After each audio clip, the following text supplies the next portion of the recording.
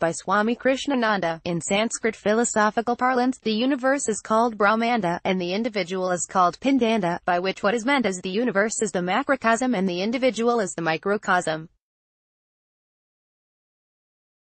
The individual is an atomic representation of the cosmos, so it may be said that we can recognize a cross-section of the universe in every individual. The pattern and the layers of expression of the universe can be found exactly in a similar form in the individual, only very minutely.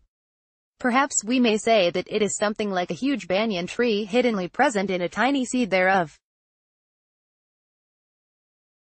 We are aware that even an inanimate atom works like a solar system, with a central sun controlling the movement of the planetary activity of what scientists call electrons, with a ratio of distance between the center and the periphery equivalent, as it were, to the ratio of the distance between the sun and the planets moving around the sun.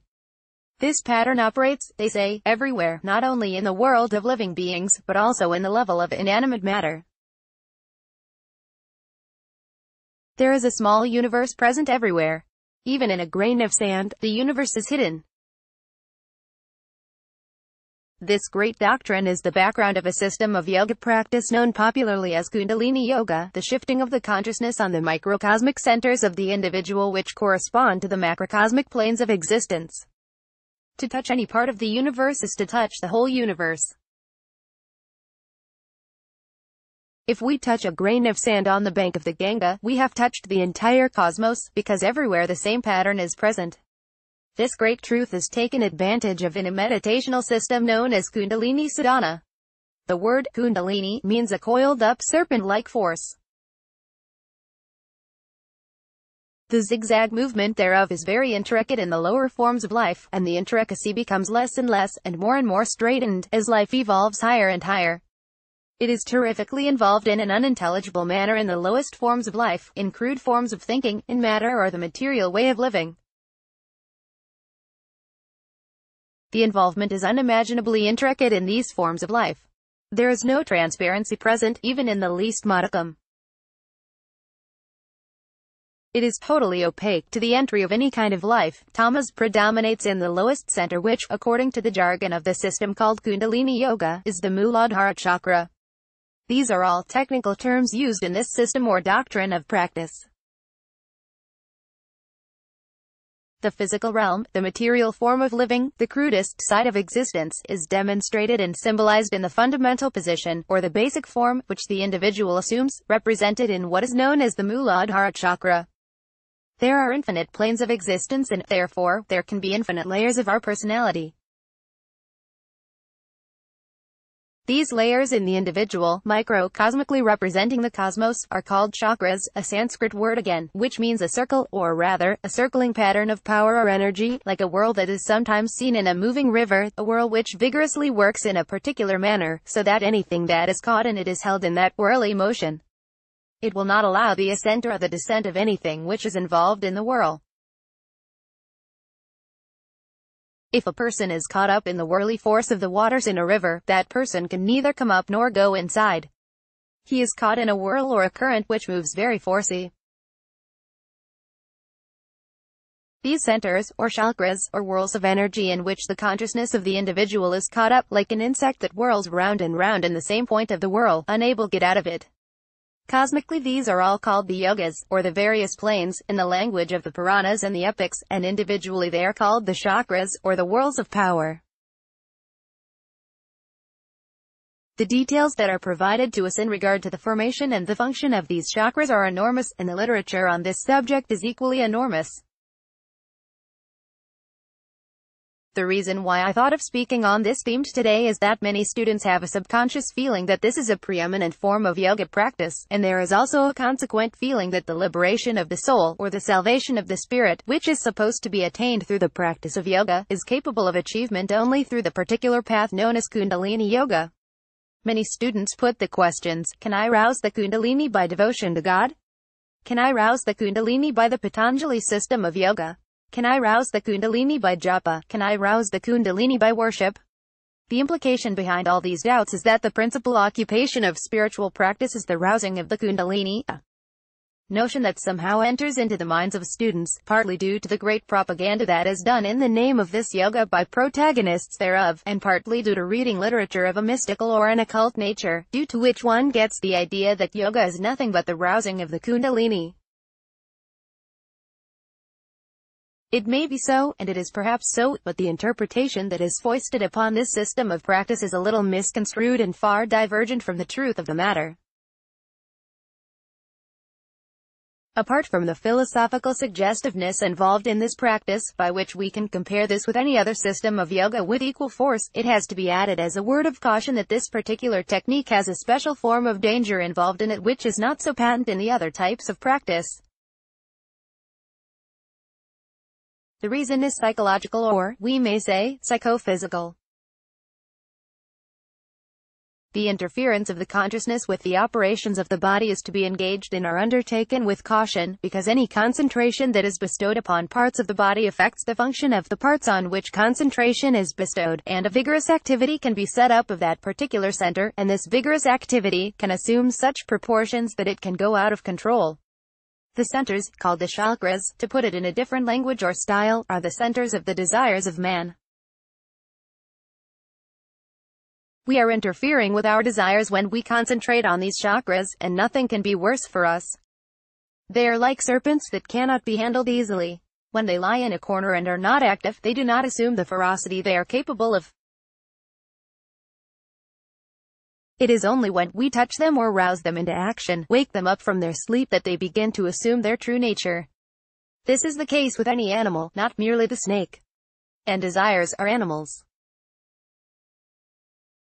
Either they have to be left to themselves or they have to be controlled. There is no third alternative. Either we do not interfere with them, leave them to themselves, or we have the power to control them or harness them in the way we require. Most of the desires of man are like sleeping beasts. They are there like wild powers. But because they are sleeping and nobody interferes with them, it looks as if they are not there at all. A sleeping tiger or a sleeping lion or a sleeping snake may not attract one's attention, because they are asleep. To rouse them to action is a danger. But if it is necessary to rouse them or wake them from sleep for some purpose, and we cannot avoid rousing them, then before we enter into this adventure of waking them from their sleep, we should guard ourselves with the necessary equipment to face them when they wake up. This is not done by most of the seekers of yoga. They unnecessarily poke the sleeping snake, throw a stone at the sleeping tiger, or give a blow to the lion that is sleeping. This is a mistake that most of the seekers make when they take to Kundalini or Tantra Yoga, etc. It is beautiful to ride on a tiger or to utilize the lion for our homely or personal occupations in daily life. We can use the lion to plow the fields, if we can. But one knows what it means to even to attempt such a procedure. The desires are not merely appearances on the surface of the mind. They are terrific powers which try to have their way in a particular direction. Their force is such that they have succeeded in compelling the consciousness to assume the form of this body itself. The so-called I, or we, seated in this hall, this person or these persons, are only the slaves, the puppets in the hands of these uncontrollable powers which are microcosmically directed by the macrocosmic purposes, the will of God, if we would like to call it so. In the Upanishads, particularly in the Brihadaranyaka Upanishad, we are given a mythological or, we may say, an epic description of the very manner in which the universe was projected. The same doctrine is propounded in such scriptures as the Yoga Vasishta, for instance. All this is beyond us at the present moment. We will be merely flabbergasted if we try to probe into their mysteries. We will be overtaken with consternation. The scientists of today also seem to be heading towards this conclusion when they have propounded their final say in the matter of the origin of the universe as a concretization of cosmic dust, which again is a picturesque form taken by a centrality of the universe which, in a humorous manner, our physicists call the cosmic atom. We cannot understand what a cosmic atom means. We have to try to stretch our imagination to understand what that could be. This is the Brahmanda, called the cosmic atom in English. Why they call it an atom, we do not know.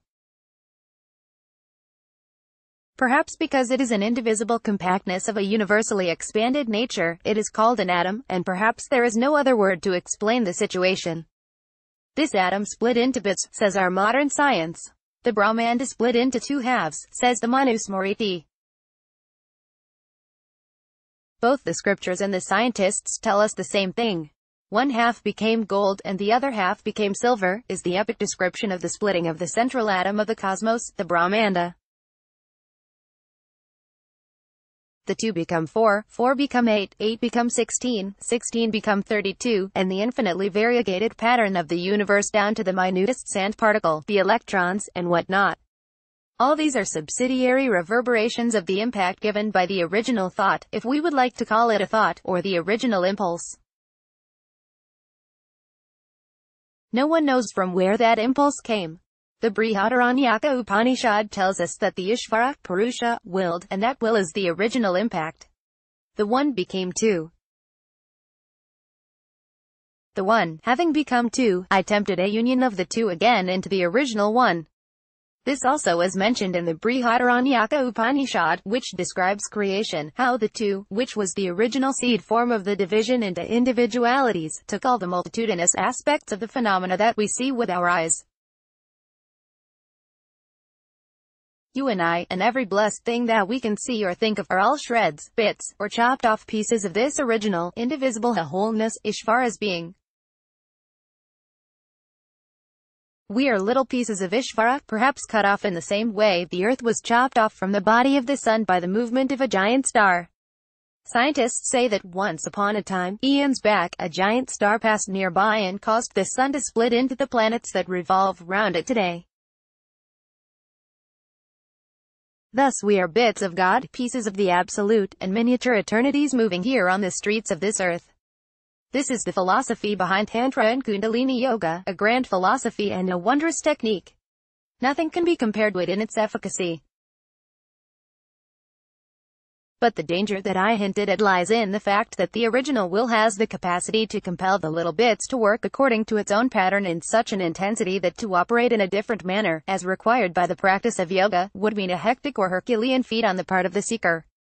Often it is said that it is like moving against the current, but it is something more difficult than even that. We have to humbly submit to what the ancients have told us as to the manner of the manifestation of the universe. We cannot question why and how this happened. Perhaps some mystery was there and it took the shape described in the Brihadaranyaka Upanishad, the Yogi Vasishtha, the Manusmriti, etc. Therefore, to return to God would be to take a counter-track of the process by which we have descended through the current of the manifestation of this cosmic will, which formed itself into these little wills of all of us, down to even an ant. There is some tendency in Prakritis, in nature, the downward pull of this original will, to compel everything to think externally, outwardly. This compulsion is called desire. The original will is the central desire of the cosmos, to which reference is made in the Nasadiya Sukta of the Veda, where we are told the universe had its origin in the desire of the eternal. So desire, or kama, is the cause of the universe, kamastadagartamavartata.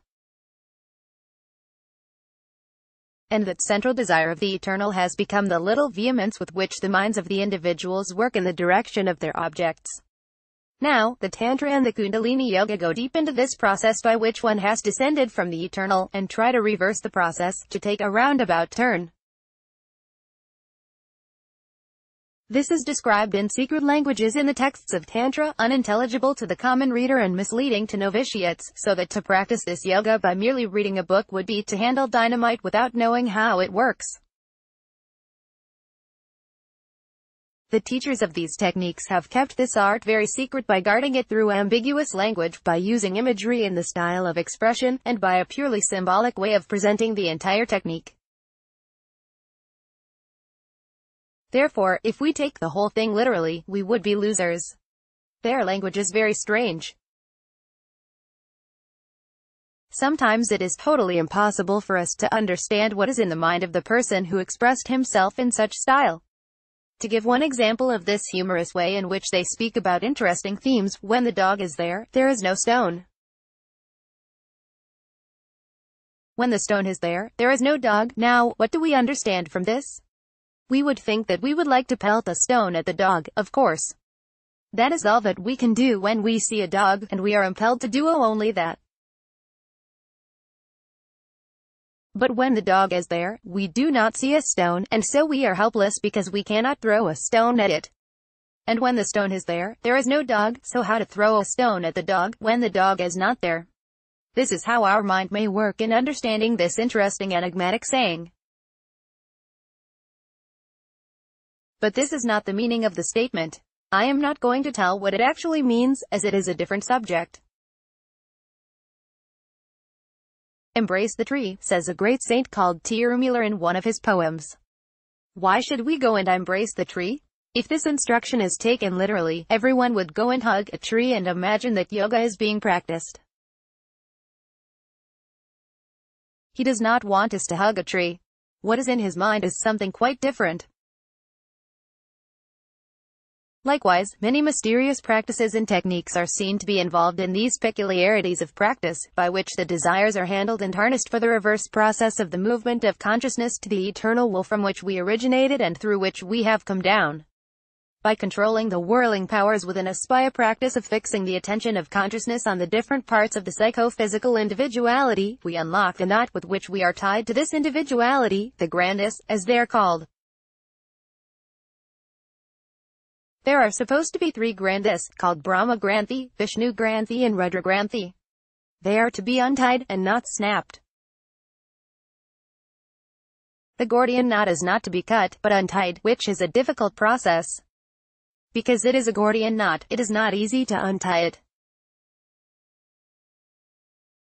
Both the Tantra and the Kundalini systems, being almost parallel in their doctrines and their practices, invoke certain systems of thinking, behaving and concentration, which require uncanny willpower on the part of a person. Desires are controlled by the manipulation of the desires themselves. We catch one elephant with the help of another elephant. A desire is controlled by another desire. We do not destroy the desires, but utilize them in a strange manner, as we can utilize one thief to catch another thief. We become friendly with one thief, and he will tell us where the other thieves are. Thus we catch hold of one desire and force it, in a very intelligent manner, of course, to handle the other desires also. Thus, the so-called desires become an impersonal means by which one can overcome the limitations to which one is subject on account of the centralization of these desires in these nuts or locks. But a person who is subject to desires cannot handle them. This is the danger. And who is not subject to desire? Therefore, Swami Sivanandaji Maharaj used to say that these yogas are not suitable for this age, Kali Yuga, where the will is weak and no one can understand anything. Hence, these techniques are not to be adopted by impure minds or unintelligent individuals whose discrimination has not been properly awakened, and who do not have a proper guide or a superior before them. These few words which I felt like placing before you are like an introduction, as it were, an introductory feature to a great treasure of knowledge bequeathed to us by the ancient masters, which has been lost these days on account of the extraneous